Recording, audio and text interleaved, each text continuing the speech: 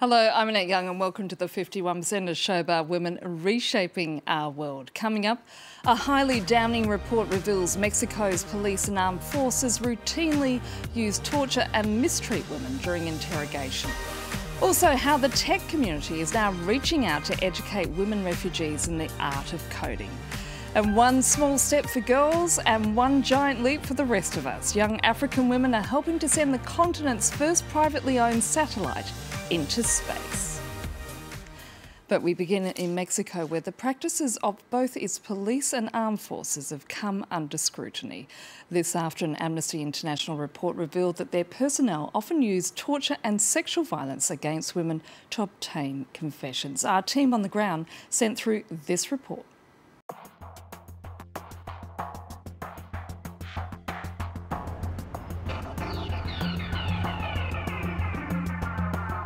Si me detienen. Violación. La tortura sexual. Acoso. This is an Amnesty International campaign video. The Mexico branch of the human rights organization interviewed 100 women who said they'd suffered abuse while in police custody. 72 of them said they were sexually assaulted.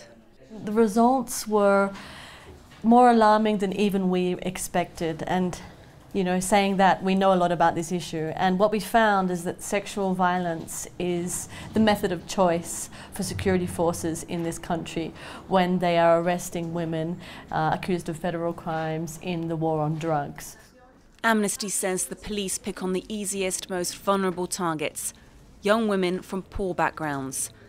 With their consent, Amnesty published the names of 10 women.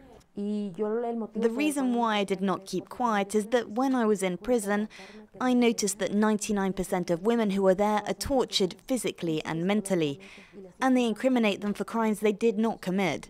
Then they say they've done their job. Taylin Wang says she was beaten and sexually assaulted by federal police. She told them she was pregnant. After hours of abuse, she had a miscarriage. 2 state doctors examined her but did not report her allegations. She says they gave her paper towels and left her to bleed for 5 days. Her mother says Taylin is innocent but was forced to admit to being part of a kidnapping ring. They showed her photos, documents. She had to sign. She had to sign. The goal, whatever it took, was to get her signature. It was clear the police had been planning that all along. A day before its publication, Amnesty showed the report to Mexico's Attorney General. She released a statement saying she had taken note of Amnesty's efforts and recognized the importance of strengthening reporting and addressing specific cases. Mexico has made the so-called war on drugs a top priority. Police have been given more powers and want to get results. Amnesty suggests torturing women until they admit guilt is a way for police to boost their statistics and show the war on drugs is working. Now, as the world reels from the Brexit vote, where Britain voted to leave the EU, many say the result was largely driven by concerns over immigration, not to mention Europe's ongoing refugee crisis. However, while some may be pulling up the drawbridge, others are seeking solutions to offer help to the hundreds of thousands of people seeking a new life here on the continent. Josephine Goube works for Techfugees, a not-for-profit organisation set up by the international tech community to meet their needs. She was also listed, by the way, in the 30 under 30 for social entrepreneurship by Forbes magazine, and she joins me in the studio today. Josephine, thanks so much for being with us. Thank you very much. First of all, tell us a little bit more about Techfugees and how that came about. So Techfugees was started last September 2015 when the public opinion in Europe woke up to the photo of the baby island.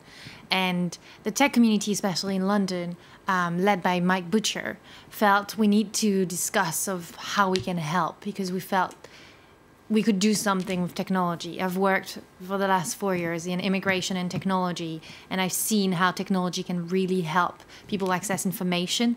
Just give me some examples of exactly where it does help, particularly people who seem to have nothing but their smartphones in many cases. Yeah. I mean, it can help greatly get information or get in touch with their peers so that they get the right information to just go across Europe. But I think what we're trying to really do with Techfugees is answer their needs. They have 5 needs. One is having access to information in Wi-Fi. Second, education, the job market, so that they can get their dignity back and just integrate. Healthcare, as well as social inclusion. And social inclusion can be very broad. So in the scope of those 5 needs that we think refugees have to have sorted and helped very, very quickly, we've developed a network of hackathons, events, conferences, where hackers, tech entrepreneurs, as well as refugees, NGOs would convene, talk and discuss what can we do with those smartphones, create an app, create a sort of chat bot. Is it using WhatsApp API to just get the information for the refugees to be safe on the road? So a lot of ideas came out of the hackathons, and now we're just filtering those apps, those projects through Basefugees, a platform we've created online. Now, when you talk about using hackers, I mean, there's a very negative image about hackathons as such, and it's somewhat sort of disconcerting when you actually hear you say we were using hackers for good. It's a real good question. We actually make sure that everyone who comes to our event talk to refugees and talk to NGOs to understand really what is the challenge of the refugee and also what does the refugee need, and not go wild and test out something that could make people die at sea, right? So we have a user-centered design approach, as well as we care about privacy of data and security of data. And this is not just even a principle, it's a process that we're trying to teach at those events. So hacking, we hack in small groups, and we don't deploy it until it's validated by the NGOs. But Josephine, the tech community is not really regarded as being generously spirited or community-minded. So how difficult was it to actually get people on board? It's actually grown very big, very fast.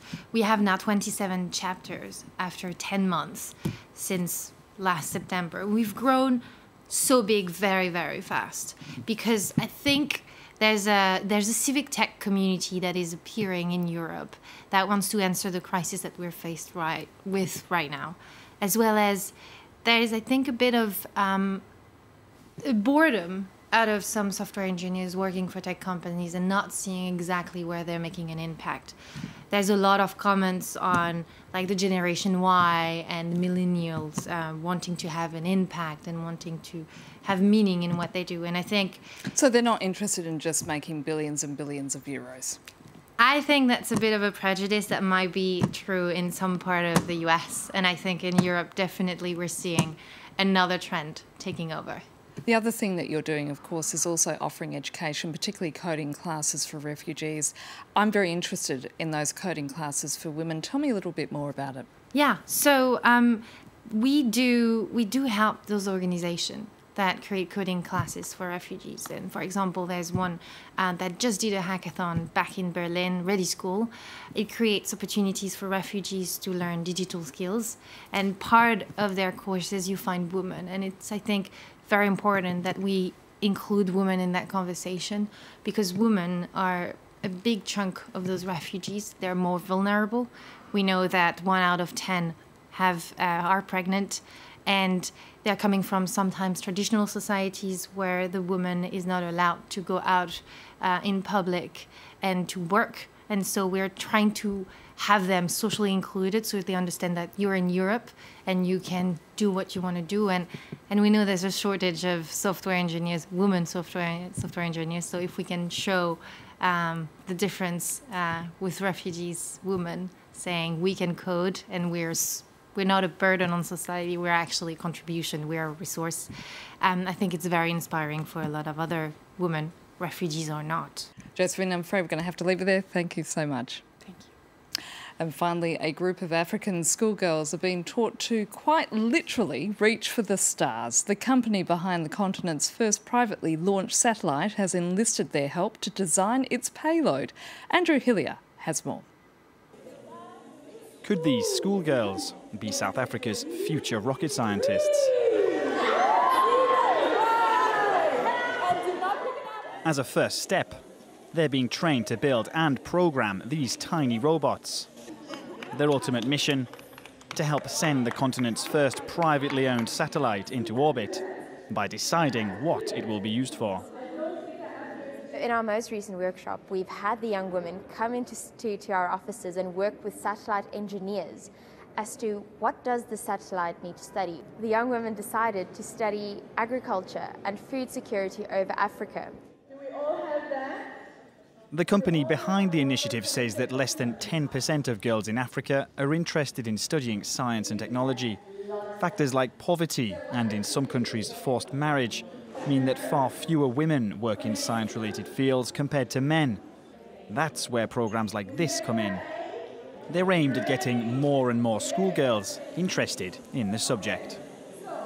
This program would help me a lot in terms of developing skills and having foundation skills for the future.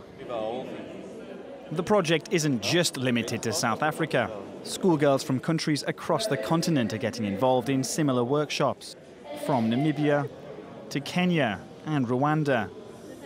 And here in Cape Town, it appears to be paying off. The most thing that I want to achieve is having a planet named after me and probably work for NASA, or actually build my own company just like NASA. Already, the ambitions of some students are quite literally out of this world. Truly impressive. And that's it for now. And if you'd like to comment on what you've just seen, you can head to our Facebook page. That's France24 _51%. Or do send us a tweet at _51%. Thanks for your feedback so far. And please do keep those comments coming in. So until our next show, bye for now.